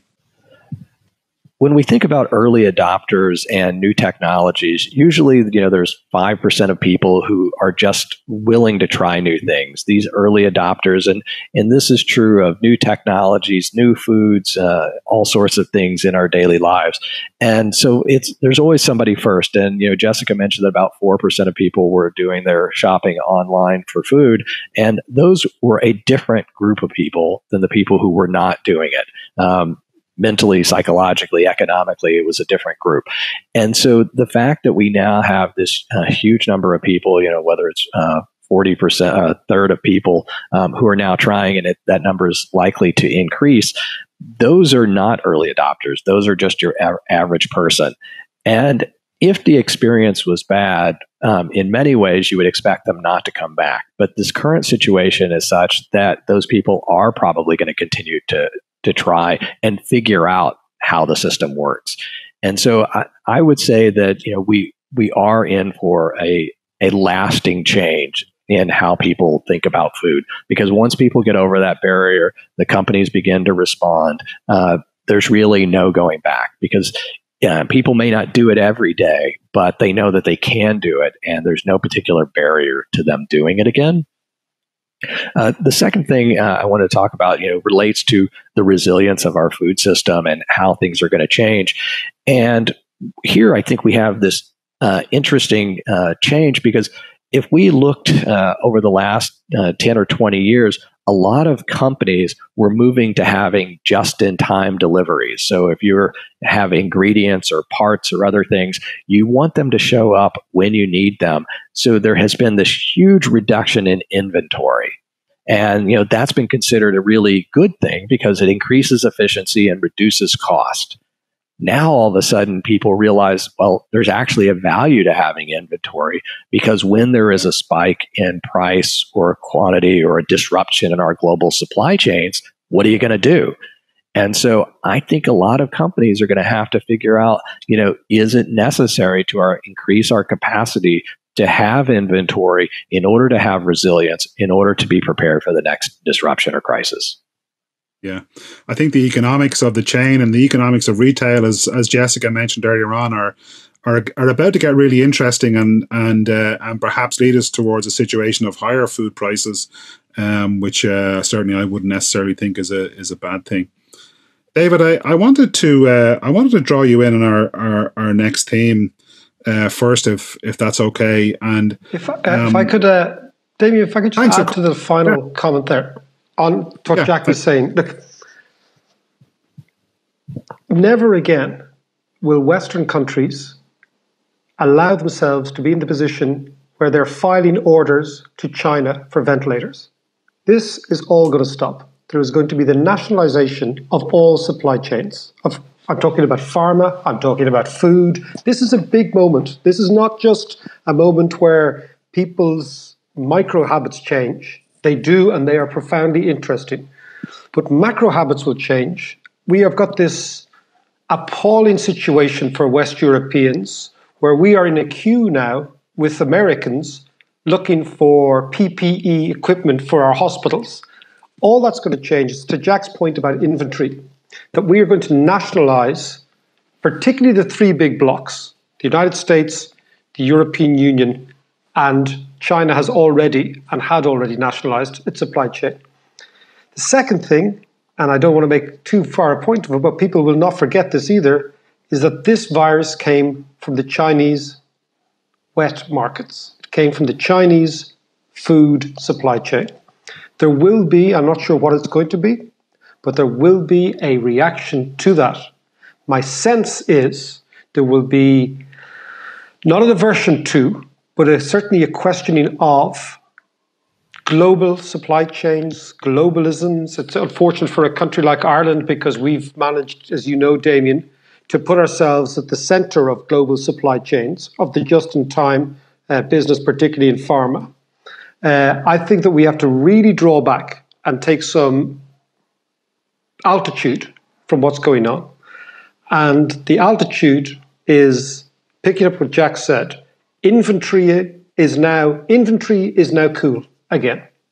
Inventory was very uncool for 25 years. It's now cool again. You need stock, you need stuff. Now that might change, but the immediate reaction will be in the next few years, inventory is what actually saves you.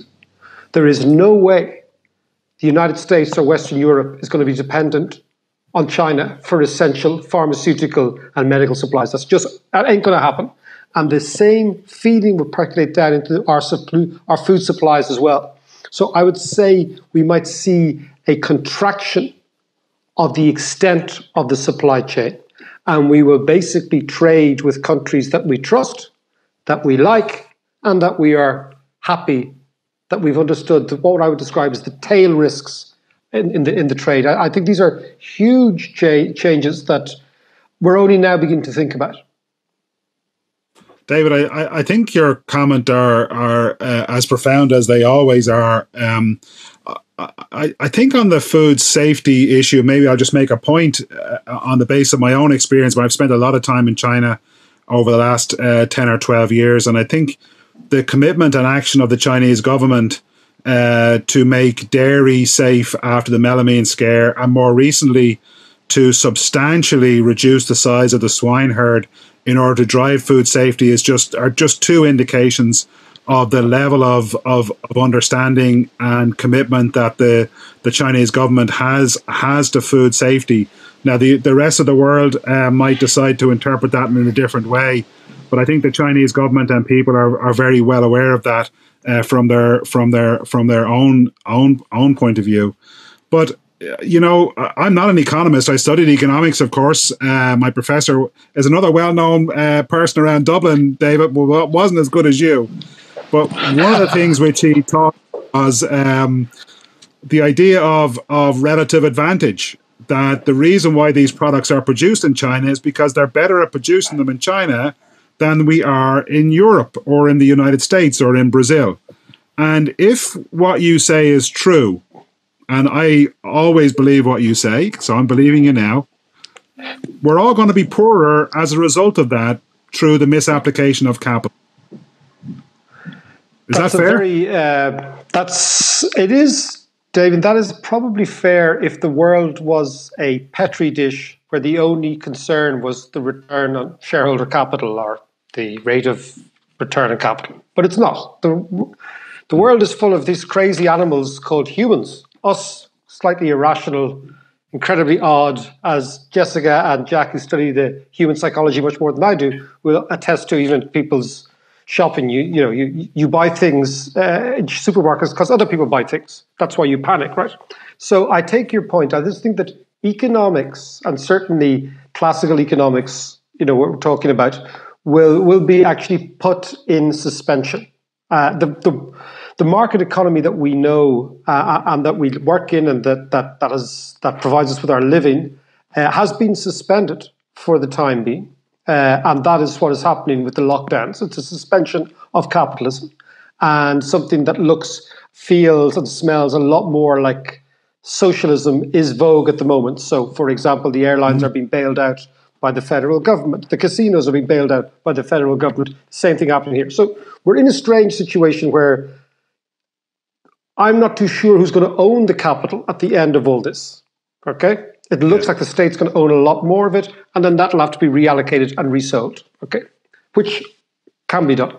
But to come back to my point is, if you're advising the Prime Minister of the United Kingdom, or you're advising Angela Merkel, or you're advising Donald Trump, and you say, this crisis has been made more problematic and the panic has been made much more existential because we don't produce these things.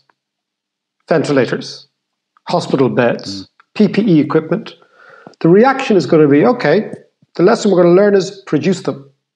So if there is a small or even significant price differential, it will be subservient to the security of the nation and the nations. And I think that's how nations react. If you look at the European Union was set up as a coal and steel union in 1957. The Common Agricultural Policy was set up at the same time in order to ensure food supply, because Europeans, do not forget that Europeans starved after the Second World War. Europeans starved in 1945 and 1946 and 1947. Yeah. And so what I'm saying is that these events, Damien, have significant ramifications that are not always evident when you're in the eye of the storm, and become much more evident when things ease up a little bit and people say, okay, what lessons did we learn? So my sense is that the 30-year period since the fall of the Berlin Wall and the rise of China as an alternative supply source for large parts of the developed and the developing world will be affected by this crisis. Jack, you talked a little earlier on about the opportunity as a result of these kinds of frictions for innovation and technology. Would you like to join again here? Yeah, when we think about innovation, I think there's often a worry about how they're going to have an impact on our lives. And one example of that is just robotics. And I think when people think about robotics today, there's a lot of concern about it taking jobs, taking manufacturing jobs away from Americans. And when you look a little bit further down the road, you begin to see different implications of technology than just those sort of direct impacts.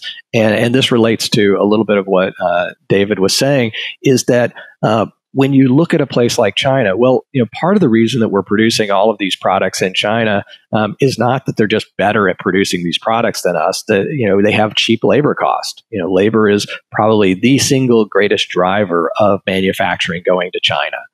Well, if the current situation leads to greater adoption of robotics and automation, why are we producing those products in China at all? Because as labor cost comes down, then the cost of transportation becomes a more significant component of the cost of the good. Well, why not then bring manufacturing back to the United States or Europe or other places? And so when I look at what some of the sort of second order repercussions of this, instead of the reducing the supply chain and taking control of the supply chain and bringing some of that production back to the United States, causing an increase in cost, it may just cause an increase in automation that ultimately reduces cost, increases job opportunities in the places where they're being produced. And so it creates these interesting dynamics, and I'm not sure that we know exactly how they're going to fall out yet. Mm. Jessica, you had some experience with this technology also with online grocery and automation of the supply chain. Would you like to comment?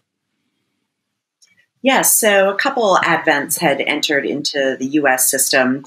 As we mentioned, we talked about Ocado before, which was a UK export, and they've actually licensed that technology to French retail supermarkets, Sobeys in Canada, as well as other retailers around the world. And that was what was powerful. The algorithm that underpinned the robots in the warehouses for picking the orders. And it operated like a hub and spoke model. So it was really quite interesting and quite inventive. So I think you have systems that have developed and have become well adopted and understood in certain markets that were about to be exported around the world and implemented that will see great success. I mean, right now, people want as few people as possible involved in the touching, handling, and experience of their food. We ordered pizza last night, and there was the contactless delivery option that we were able to employ.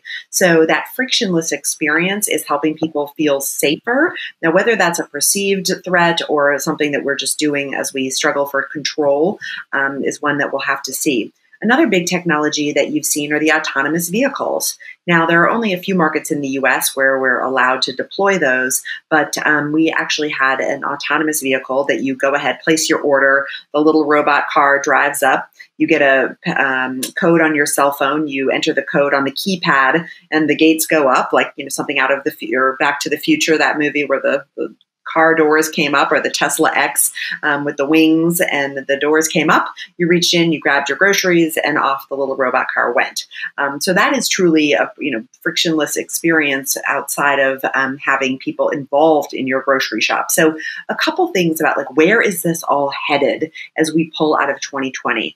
It's way too early to be able to say, what are these big seismic shifts that will forever impact our society. But I think definitely we will see a change from frictionless to touchless, less contact and interaction. I mean, I've heard some people say, why do we shake hands anyway? Why have we kept on to this tradition of, shaking hands physically? So are we going to elbow bump forever? We'll see.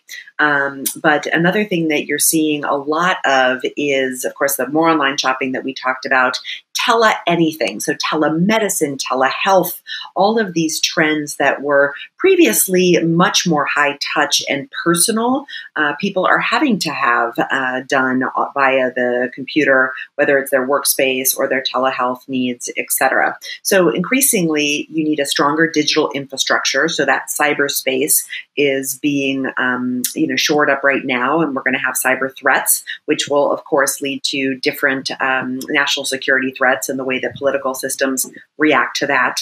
The other big thing that was really starting to take off in the discussion was around the use of big data and the Internet of Things. We've seen a lot of these heat maps and big data be able to help us track the disease and be able to help us analyze these mega trends underneath the surface.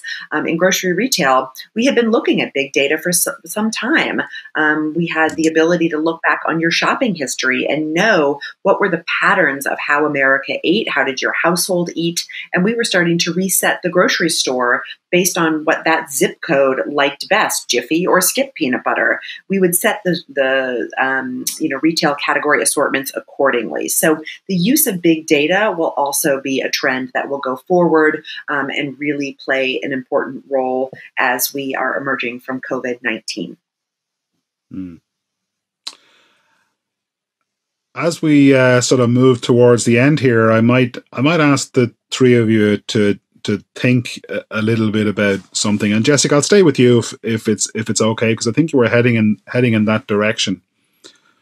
I think the idea of asking when will this be over is pointless.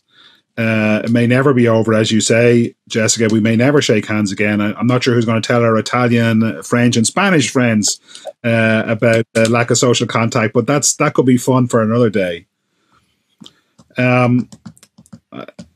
If we sort of thought about this crisis as a series of waves, what do you think are the immediate next 2 or 3 waves of this crisis? And then what are the actions individually, the next steps, not in 3 years' time, but what have we got to do today as business leaders of large businesses like Alltech and smaller family businesses, local retailers, feed mills around the world? What are the next steps we have to take as individuals and corporations? And then what do these next 2 or 3 waves look like? And Jessica, I'll stay with you and start with you if that's okay.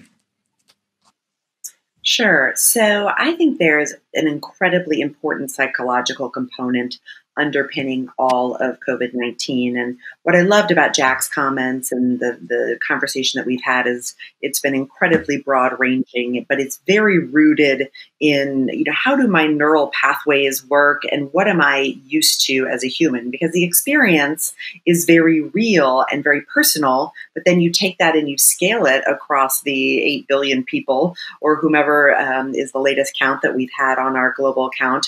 We are all experiencing a singular shock at the same moment in history. I used to joke with my husband or my workplace and say, thank God we're not all crazy on the same day. We kind of evened each other out as humanity a little bit. But now we are going through something as a global society for the first time in history in a way that we just never have before. And if I look at what I've learned throughout my experience in communications and in large businesses, something so fundamental to the human experience is our ability to change and adapt. And I'm a big fan of the Kubler-Ross change curve. And, you kind of have people in denial, then you drop down into despair. People tend to rattle around in the valley of despair for a while and eventually have acceptance and pull out into the future. What I think is important is people need different types of communication based on where they are on that change curve. And what is different about this crisis a little bit is your point that we don't know exactly when the end is in sight. And the human brain is actually pretty bad at adjusting if we can't see an end to something and we have no ability to see that light at the end of the tunnel. So what I would tell business leaders in this ecosystem and part of the Alltech community and this family is to think about how to break COVID-19 and this pandemic down into smaller and more manageable pieces for the people who are looking to you for leadership and inspiration. And don't forget that if they're at the beginning of that change curve or rolling around in the pit of despair, what they need psychologically and proven through data and statistics, what they need is high context information. Tell them what is going on. So they need more frequency and they need more details. Even if you don't feel like you have a lot of details, repeat the details that you gave them before, because that's what they're craving.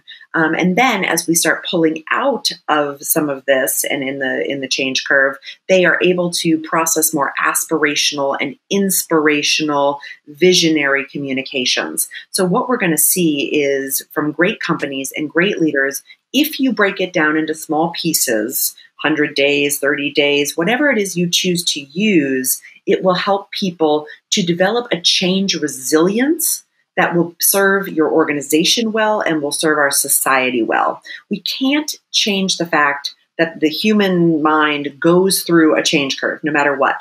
The only thing we can change is how fast we can pull ourselves through it and how deep we go into the well of despair. So, if we're going to be optimistic about this and give you some tangible things to take away, communicate early and often, break it into manageable segments for your people, even if you're kind of making up arbitrary breaks in the system. I mean, think about our calendar. Like the week is arbitrary. We actually have a month because it's based on the moon, but breaking up our work week into days, 5 days, and then 2 days was an arbitrary break. But we did that for the human psychology. Break things up for your people in a way that they can process it, communicate high context for those who need it early in the change curve. And once we're starting to come out, be inspirational and visionary, and always give people the why behind what it is that you're doing. And the why behind what we do as the food supply chain is so powerful. We have the most purpose-driven sector on the planet. Serving people's needs and getting them safe and affordable and nutritious food is a calling that we in the food service and the food supply chain take very seriously. So people should feel better than ever about being part of the agricultural food supply chain. I entirely agree with everything you've said, but particularly your last comment that I've made a point of it myself, just to remind people at this difficult time how important what we do in the food industry actually is. Jack, answer as you wish. I'm trying to think about the next 2 or 3 waves of this crisis, and then the actions which individuals and corporations might take, the next steps that they might take today and on Monday when we go back to the office. Yeah, so I'm not sure that I have a ton of things to add to what Jessica said. I think she did a good job. My biggest piece of advice to companies and to leaders and the people that are on this webcast are to recognize that we are not the average person. We're not the average consumer. We're still working. We're still engaged. Most of us are still have an income.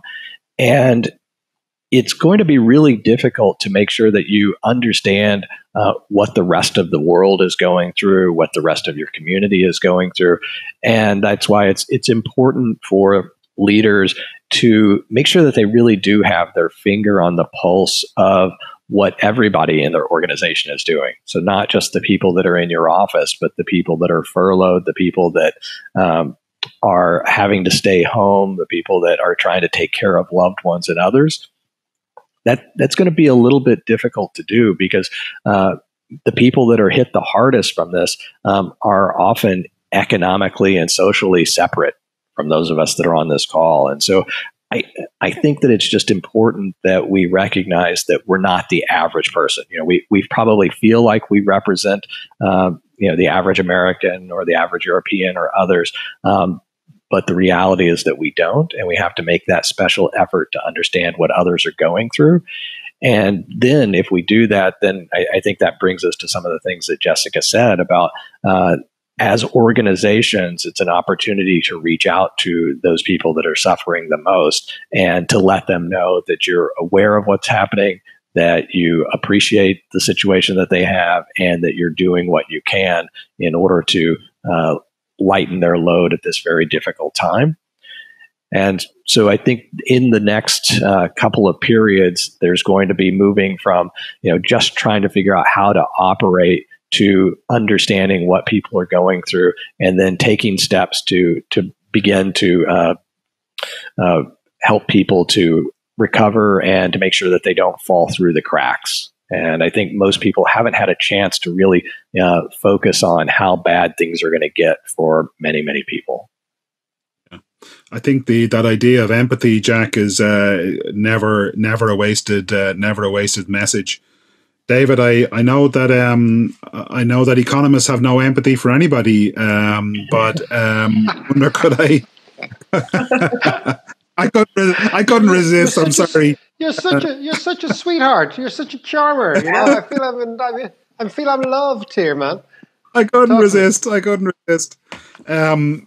How does this crisis look? What are the next immediate 2 or 3 waves over the next period of time, as you wish?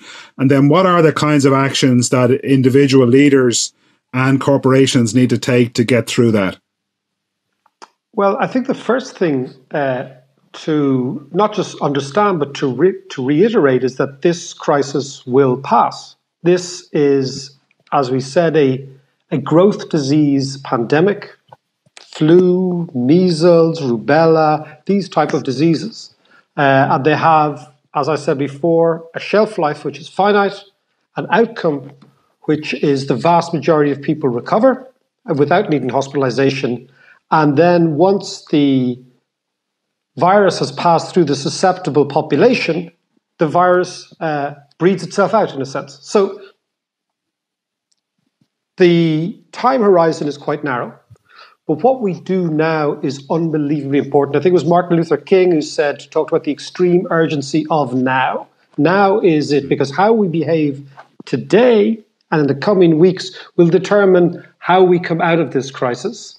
And I think the other thing about crisis is that in a crisis, everything shifts. So what was radical becomes mainstream, and what was mainstream becomes redundant in terms of ideas. So it strikes me that in terms of leadership on the economy, at least, the Federal Reserve and the American Treasury need to spend as much money as is necessary. They need to monetize that so that the American debt GDP ratio doesn't go through the roof. Similarly, European policymakers and all around the world. And I think we're getting to that situation. I think we are getting to that situation. And if that is done, the global and general economic impact will be flattened like the curve. Okay, so we won't have this terrible spike. We will have something a little bit more moderate. Then we can look beyond the crisis.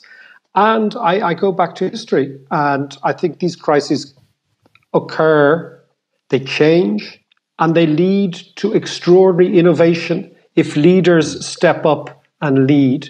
And the example of the United States in the 1920s, I think, is probably a nice place to conclude in terms of historical evidence that suggests that crises, health crises, political crises, economic crises, can lead to extraordinary innovation and put us onto a higher growth plane afterwards.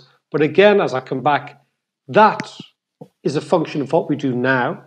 And now is the only urgent thing that we should be focusing on. David, thank you. Friends, let me, on behalf of the audience, on behalf of Alltech, thank Jack, David, and Jessica for their, I think, outstanding contribution today. I've learned a ton, and I've written pages and pages of notes here. If I was to try and summarize a little bit, I think it sort of boils down to I'm glad you're learning about the food industry, David. That's another. I'm sure another. Yeah, there you go. We've all got it. But I think what's clear is I think food articles by me. There you go. My weekly column and podcast will be all about food. And they say, how did you become an expert on food? So we're in this one-off shock kind of phase. We keep saying these one-off shocks, but this actually genuinely does appear to be a one-off shock. But I think if you listened carefully to what our three friends and colleagues said, what they very quickly, after explaining the shock to us, moved to was the idea of opportunities. And I think both in the consumer side with Jack, on the supply side with Jessica, and of course then in the macroeconomic sense and political economy sense with David, that there are opportunities for people who want opportunities. There will be growth again for those firms that want to be growth organizations again. But what it all boils down to is your willingness to step forward and to act as a leader in society and in your industry. These are characteristics, of course, which Alltech is famous for, and we look forward to hearing more from Alltech on this topic and Dr. Mark Lyons and his team. Let me just conclude on behalf of everybody and say thank you for listening, and stay well, stay healthy, and we'll see you at the Alltech One conference virtually next month, and in person, hopefully, in Lexington in 2021. Thank you very much indeed. What an incredible discussion. Thank you, Damien, David, Jessica, and Jack. You've given us so much to think about, and clearly there's an abundance of opportunity.